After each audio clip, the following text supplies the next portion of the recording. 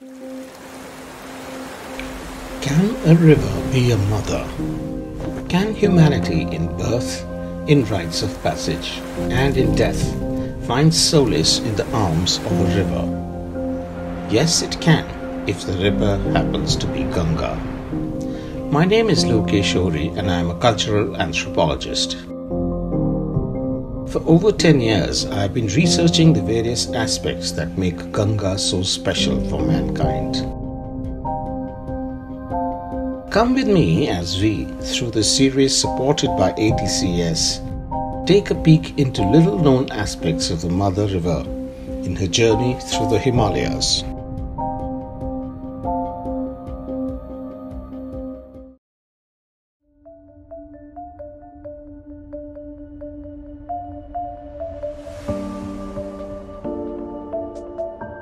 How would you react if you were an engineer experiencing a famine that claimed 800,000 lives and then saw floods with the changing seasons? Find a solution, of course, and build a 500-kilometer long canal. Join me in revisiting the incredible story of the Ganga Canal, an engineering marvel built after the Agra famine of 1837. Over the next 2 decades, the passion for building the Ganga Canal would consume Colonel Proby Cotley, an engineer and paleontologist of the East India Company. After walking, riding, camping, rowing and surveying for 6 months along the Ganga, Cotley's elaborate plans persuaded the British that the canal was indeed feasible. Digging for the canal began in 1842 here at Bhimgoda in Haridwar, a sacred spot where the Mahabharata strongman, Bhima, is supposed to have hit his knee on the rocks to make the waters emerge from the ground. Cotley's fate of conceiving and building the canal was no less. Very soon, he realized the immense challenges. The right bricks were not available, nor was the mortar. For a project of such magnitude and scale, there weren't even enough engineers and hydrologists. Cotley tackled each problem with patience and perseverance. He went to the extent of establishing Asia's first engineering college, the Thomason College of Engineering, which now stands proudly as the IIT Roorkee. A predominantly British township with its own church soon grew around the college. The Ganga Canal was, at the time, perhaps the greatest human endeavour ever attempted.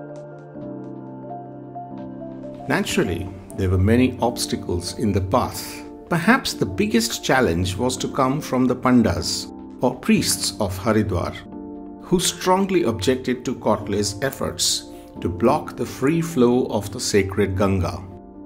He pacified them by leaving a gap in the dam to allow the waters to flow unchecked at India's most sacred spot, the Har Ki Paidi. Can you imagine a Ganesh Puja being organized by the East India Company for the inauguration of the canal?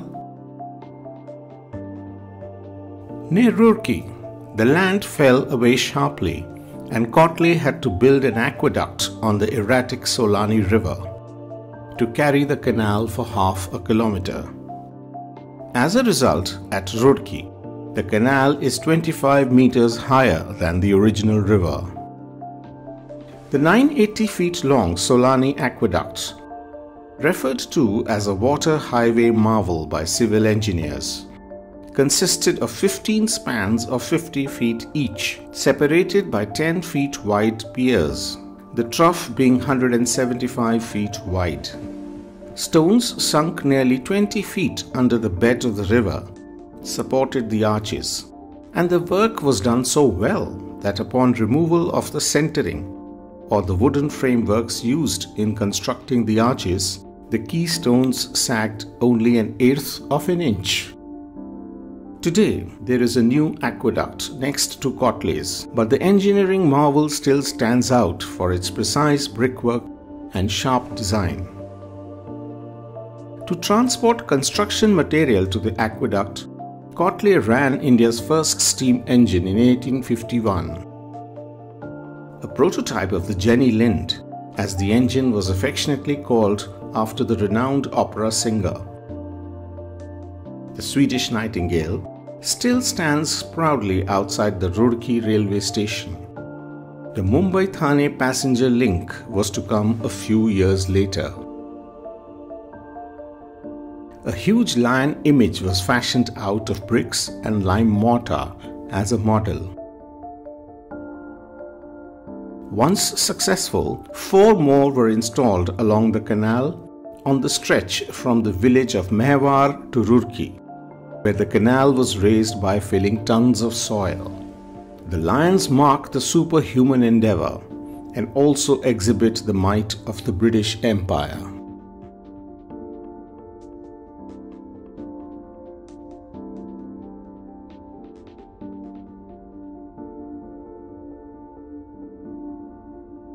While building his labour of love, Kotley was mindful of the aesthetics too. It is believed that the famous Landseer lions in London's Trafalgar Square are actually a copy of the Roorkee lions. When the canal formally opened in 1854, its main channel was 560 kilometers long, its branches 492 kilometers, and the various tributaries over 4,800 kilometers long, irrigating a whopping 5,000 villages. To convince the British of its profitability, the canal was kept navigable. While rowing on the canal waters, one can only imagine the thrill of travelling on a boat from Roorkee, 500 kilometers away to Kanpur. For a project of this magnitude, it is fascinating to see how each bridge, the waterlocks and the mills have been designed to perfection, keeping the local requirements in mind. But Kotley's problems did not end even after his retirement. There were accusations of corruption, which he defended once again with his characteristic patience.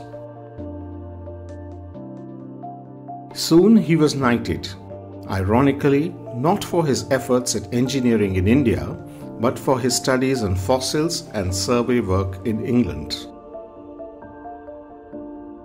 Meanwhile, Kotley's canal has evolved its unique ecology and offers a route for migratory birds flocking to the Ganga and Yamuna wetlands.